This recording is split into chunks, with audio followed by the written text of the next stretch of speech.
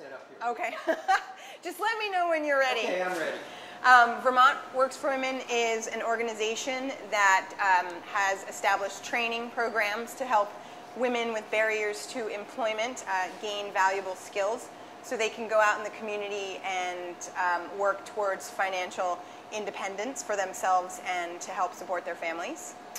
In January of 2011, we opened up a training program called Fresh Food, which is a culinary-based program where we take women that have either an interest in finding work in the community in the culinary trades, or maybe they've never thought about what they'd like to do for work, so we're giving them an opportunity to explore this as a potential.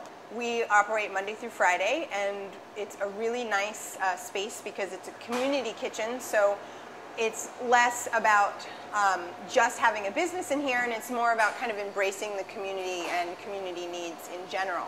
What we do specifically, we have two different clients.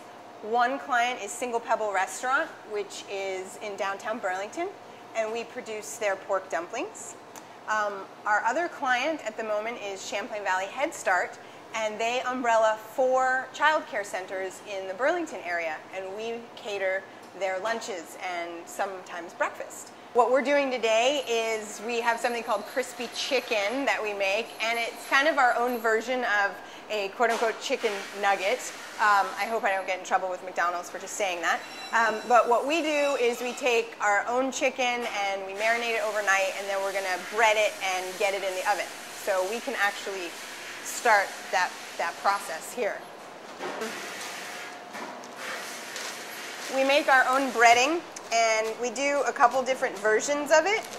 There's one version that you can do with oat cereal, or we also do it with like a flax, amaranth, spelt type flake cereal, depending on availability and also my mood.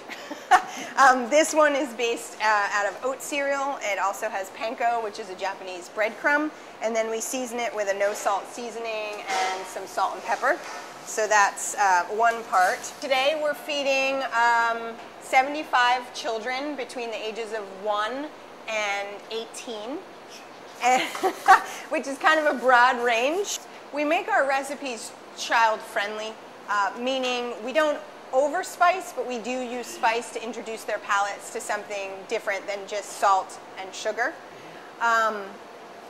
We also make sure to look at the sodium content, so we use sea salt, but we use it sparingly, and we use quality oils, and we use quality meat and vegetables, and we try to source vegetables locally when we can. We're going to crack some eggs, so we're actually going to separate the egg yolk and the egg white, and that's going to be part of our chicken process. So we just want the whites, and it's okay for us to have a little bit of the yolk in it because we're not whipping them. If we were whipping them, we would want to make sure that it's just the whites. So I'm going to let you go ahead and do that while I get this stuff wrapped up. We have a second kitchen operating this summer.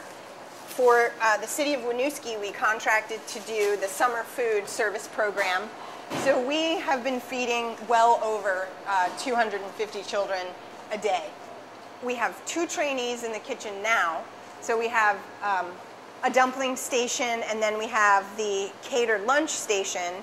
And then up at the high school, we have 2 trainees that are just doing the catered lunch out of that kitchen. Hi, Sarah. How are you today? Nicole came to me as a novice. She'd never really cooked much in her life, but she wanted to learn, and I was able to teach her how to do those dumplings, and she has mastered it, and I think it's an amazing accomplishment. We make the dough, and we also make the filling. We get whole pork pork butt, and we butcher it into small pieces, and then we grind it. We have a grinder attachment, and then we package it ourselves and make the pork filling. We season it ourselves. The recipe is Single Pebble's recipe, but the process we've adopted in here. They take a lot of patience, they're very detail oriented, and they're absolutely beautiful.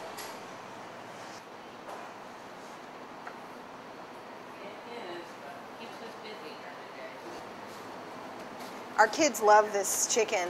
They consider it, the chicken nugget, and it's far better for them because it hasn't been deep fried, for one. And we have control over what goes in the breading. So this can sometimes be a labor of love, but I'd rather do it this way than open a box and just pull chicken tenders already done out. We only use whole grains, so we serve brown rice and quinoa. We've served barley. We do breads that are integrated with whole wheat flours.